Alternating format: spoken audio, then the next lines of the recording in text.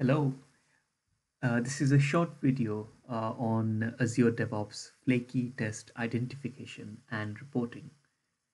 To begin with, I think we all know what a good unit test is or should be, or the properties of a good unit test. So this is straight from Stack Overflow, and if you see, one of the main things or main properties of a good unit test is that it's repeatable. Uh, a good unit test would produce the same result each time and would not be relying on unpredictable parameters, say, for example, the network or or or infrastructure, which may or may not always be available. Uh, but at the same time, it is in real life we always have integration tests, which we always say dependent on the network, and they would likely be unpredictable, and hence we have a need at times to have tests which are we need to rerun to get it to pass. But ideally, we would identify these tests as flaky and hopefully rewrite it in a way that they're more predictable and deterministic. To begin with, um, so this is the GitHub code that we'll use. I'll share this link at the description of this video as well as the blog post. If you see, there are two unit tests and a very simple unit test. One of them is deliberately flaky one. It gets a random number and asserts that the random number is divisible by 5. Very silly, but that's a flaky test. It won't give the same result every time. The other one is not a flaky test, which is just asserting that 0 is actually equal to 0. And that test is there just to show that in the demo, Azure DevOps identifies only one of them as a flaky one.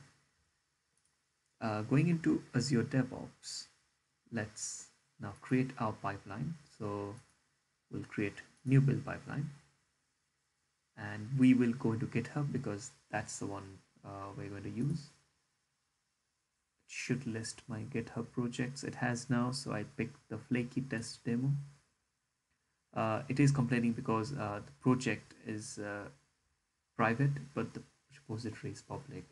It's fine by us. We'll just use this one as it is. I already have a YAML file on the GitHub account, on the GitHub repo. To going through the steps, if you see, it's a very simple test of building the solution. The targets it does, the MS build targets is MS build restore, is same as NuGet restore to resolve all NuGet packages. In this case, the project has an unit, and then it does a rebuild. Going into VS test, so after the build, it does the test. In the test, if you see the last 4 parameters, these are our main points of interest. We will go slightly into detail of that while this project is building. So all I'm going to do is run so that it starts building the project straight away. While it's building, let's go into Visual Studio test task documentation or on Microsoft documentation website. So this is the VS test is the task that we use in our YAML file for the Azure DevOps build.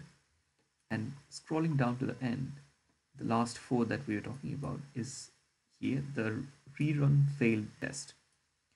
So if this is true, then if tests fail, it will try rerun them. And we can control conditions around that, like on the basis of what do we want to rerun it. Say if we set it, say, to the number of tests. So by default, it is set to the test percentage, but we could change it to based on test failure count. So we can say, like, if the failure count is 5 or less, then rerun. But if it is more than 5, mark it as a failure, as in do not try to rerun anymore.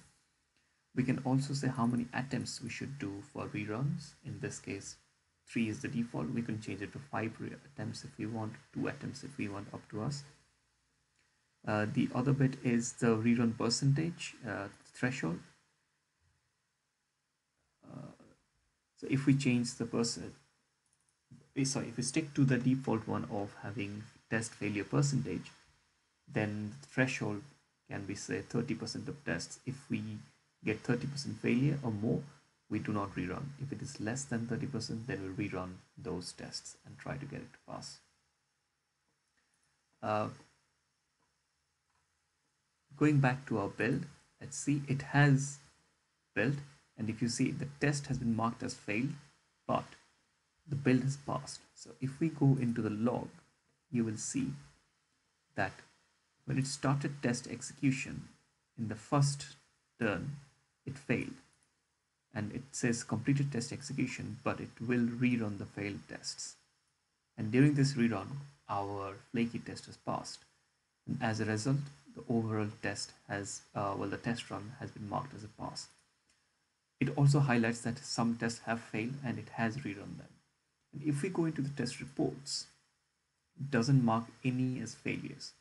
But if we go into and clear it, you can see that this test has been marked. Our deliberately flaky test has been marked as flaky.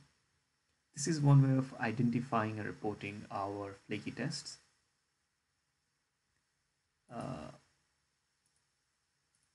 Going back, so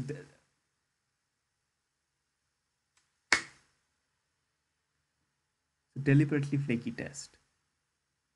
This feature is controlled from the project settings. So if we go back to the project settings, test management, this is where flaky test detection is set. Flaky test detection, if we can switch it off if we wanted to, but by default I've chosen the system detection. We can also have custom detection. Custom detection is when VS test does not do the detection for us. That means that the values that we saw in VS test task, they won't apply. So we have to do our own logic. It could be, say, a PowerShell script which identifies certain conditions and then marks that test as flaky using REST API, whatever the logic. But if we select that option, that's up to us to decide. We can also select certain pipelines which will have flaky test enabled. So for example, if we have high priority or critical pipelines, we don't want to have flaky test at all, we can disable those. The other options are the flaky test should be part of the test percentage or not. We can check that as well. And users can allow users to mark tests as flaky. This is something which is not enabled by default, and because it is enabled, if we go back to our test run, you can actually select one of the tests, select this one, not flaky. I can select it and mark it as flaky. Ideally I would say disable it, and I would not let users do that. So if you refresh it now and go back into the test, you can't mark it as flaky anymore. So by default, I would say let Azure DevOps decide for you. But if you do need flaky marking by yourself for your team members, then go ahead and do it.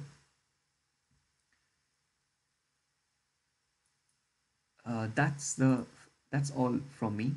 The flaky test has been identified, and it's up to us how we fix that or how we improve the test.